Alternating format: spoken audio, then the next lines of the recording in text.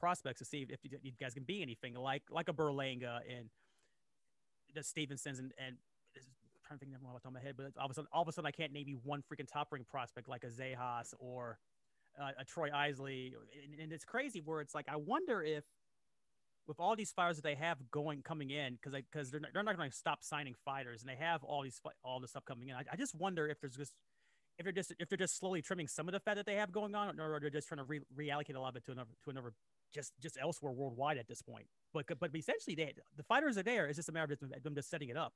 Yeah, I mean, and just to touch on, I like Bryan Lua's win over Fabian Gonzalez. I think Bryan Lua versus Joseph Adorno is the fight to make at whatever weight you can make it. They're both sluggers. They're both in front of each other. I think Bryan Lua versus Joseph Adorno is a really, really good fight. What do you think of that one, or do you have no interest?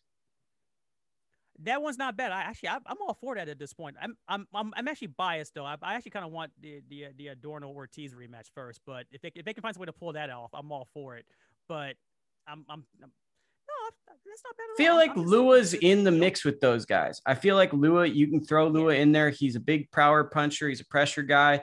He's talented. It's like just a guy like Lua to me, put him in with either boxers who don't like physicality or guys that want to come forward, and you're going to get some good fights. The problem with this fight was he took over, his uppercuts landed so much, and this guy he tried to win, but he couldn't take the power. I think when you get a great fight with him is when you get a puncher and all that. I think him and Adorno, that's a great perspective fight. You touched on Xander Zayas, great young fighter, continues to do everything that is asked of him at this point. Yeah, and I think with Xander, I think what helps him out a lot more than anything else is, and you can see it on his Instagram and social media, is where he has had some of the best training ever, Lukey, with some iron sharpers, iron stuff for real. Like he's been hanging out with the Broners, the Crawfords. He's pretty much gone worldwide at this point with Amanda Serrano. Like this kid's all over the place training with all these world-class fighters, and you can see it showing out in the ring. It helps out. It really does. World-class team behind him too as well. Top rank, JC, Javier Centeno.